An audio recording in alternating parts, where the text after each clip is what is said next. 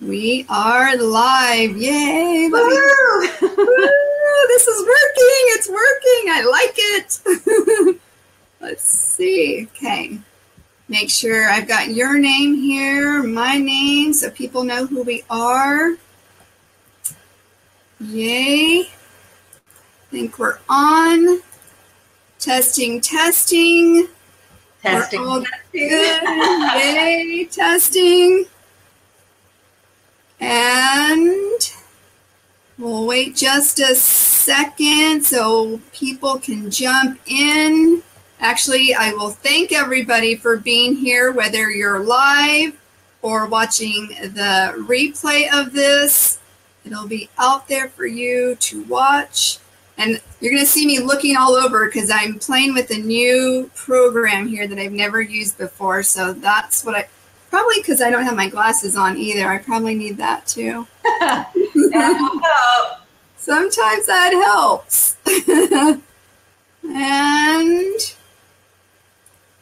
thank you everybody for being here. This is the first of our video series, inspiring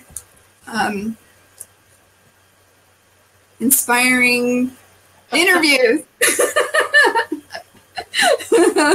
We're live, people. We are live. And I could not think of a better person to have as our very first live interview. This chick is amazing. And actually, you know what? I'm going to read a little bio here. Kim Mylls, master trainer who helps people set and achieve their goals.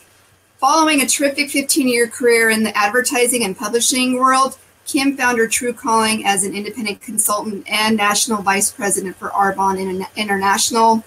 Kim inspires and trains people to do what they've never thought possible and live the life with vision and balance. So true. She's a certified leadership coach and co-author of Boys Before Business, The Single Girl's Guide to Having It All. And after studying the law of attraction and success principles with Jack Canfield, Kim saw a need to help people get started in the manifesting process, and she's a co-founder of the nonprofit Kids Dojo, which helps kids be active, confident, and healthy. I also know that she is an awesome network marketing coach. She's a mama of, how many dogs do you have? You got 2 doggies. Yeah. And an awesome husband. She's a cool chick, and I thank you so much for being here. Kim, thank you. Welcome. I'm excited. I am really excited too. I've got my notepad here. I'm always ready to take notes when we chat, because you're just full of knowledge. And when we were discussing what you should talk about to narrow it down, it's like, oh my gosh, there's so much that I would love for people to hear from you. And I really like this passion, just finding your passion. But so tell me, what do you consider, what is passion? What would you?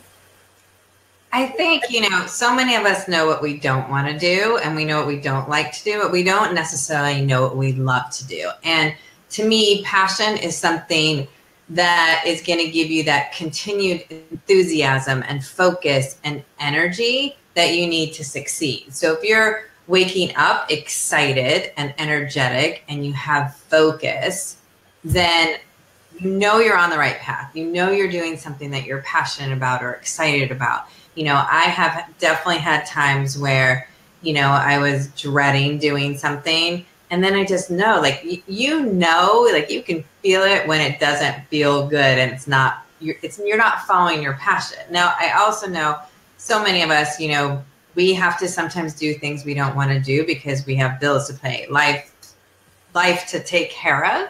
And so there's ways that you can find passion in your everyday job, whether you love it or hate it, or your everyday life. And I think so many people, we just get used to doing the same thing, and we forget to look for those opportunities to find our passion, to be passionate, to do something that we love. And we do focus on we're really clear about the things we don't like, but so many of us don't take the time to really write down the things that we love to do.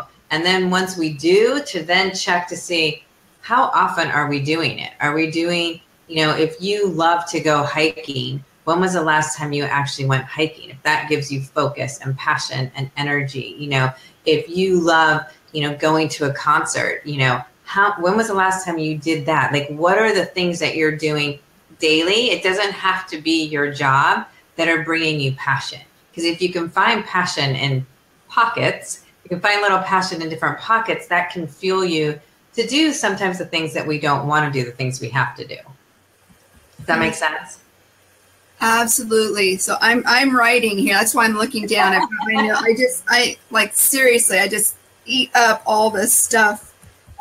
Yeah, thank you. That does make total sense. So, and you were talking about writing it down. So you suggest that people literally sit down. I mean, you will sit down and write down. That's how you find, is that your process? I think what you do first, you write down all the things you don't like to do. Maybe at your job, you hate talking on the phone, or maybe at your job, you don't like going to meetings, or whatever it is, maybe, write down the things you don't want to do, because get those off your mindset. And then sometimes just looking at them, the exact opposite is something that you love to do.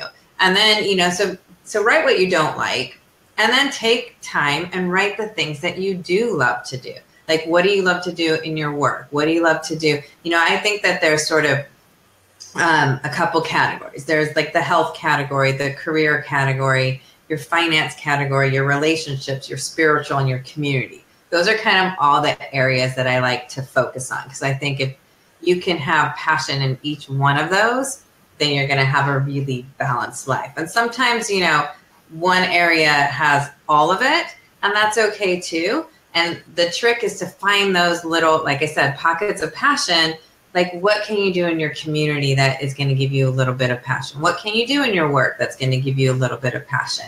And so, yeah, I start to think about writing down not just the things that you're passionate about, but if you could pick that ideal life, if you weren't worried about money, if you weren't worried about time, if you weren't worried about your everyday stresses, what would that ideal life look for you?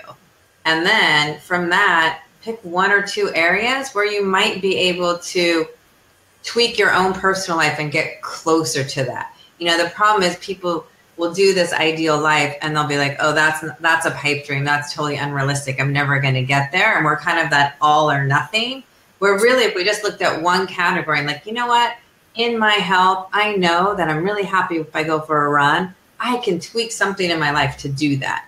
And so it's finding, it's not doing everything at once. It's finding a few areas where you're going to find that passion, because if you can find it in one area, that will tend to fuel the next area and the next area and the next area.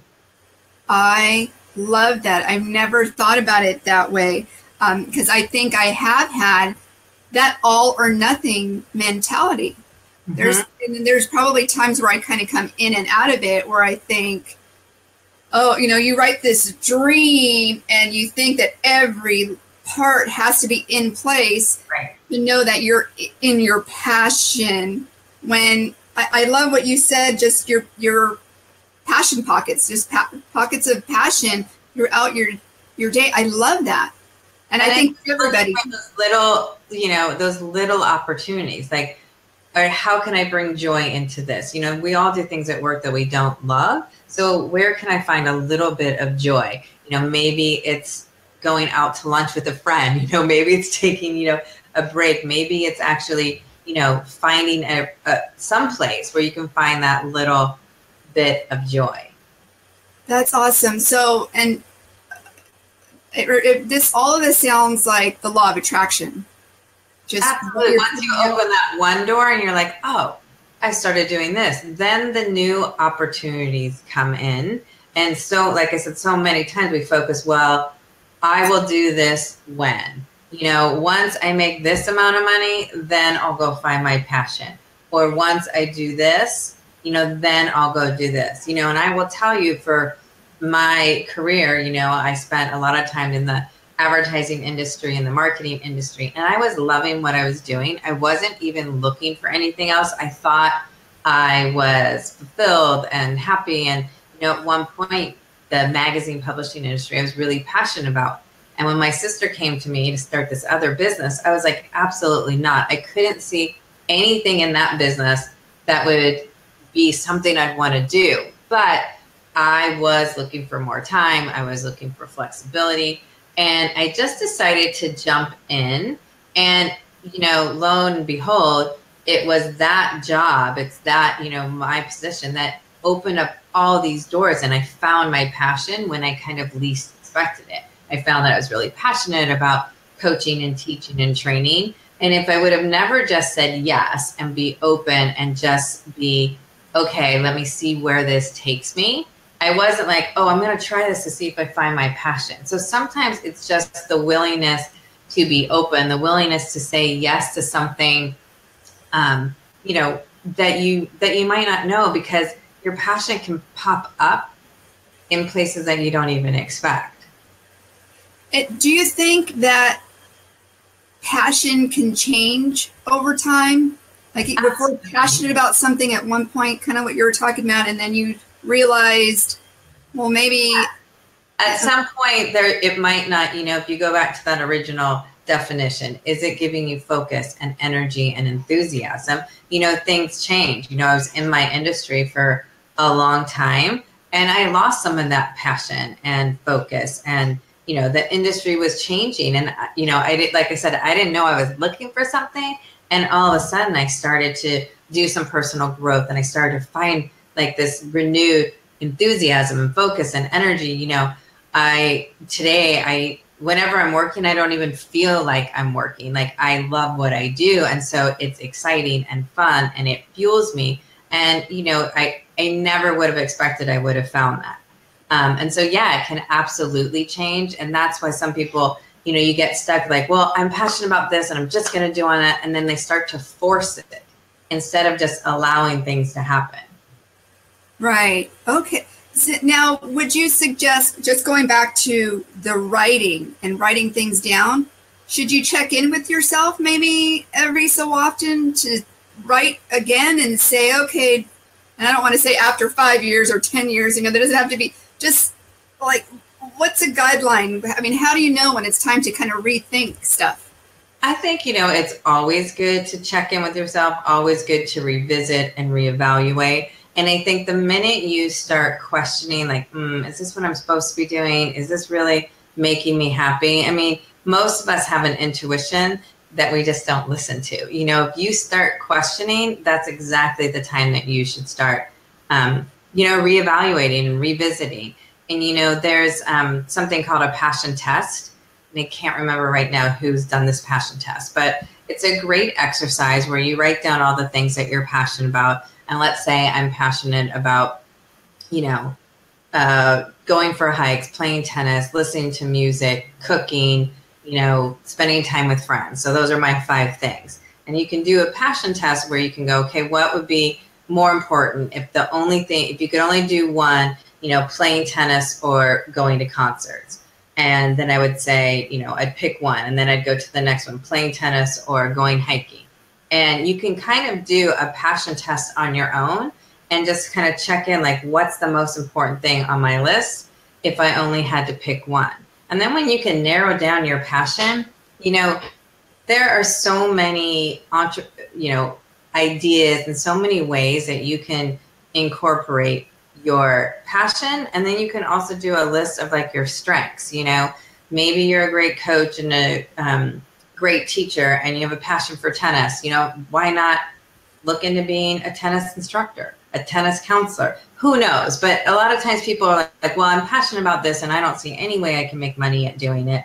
But you might be surprised if you really focus on what your skills are, what your passions are, and just think of how you can marry them. You might not be a professional tennis player. It might be too late for that, but there might be ways to still find a passion in something that you love. And do you, because I hear this every so often, like, we'll keep with tennis. Some people don't even think that they have a few minutes in their day to squeeze that in. It's like, oh, I wish I could paint. I wish I could play tennis. But how do you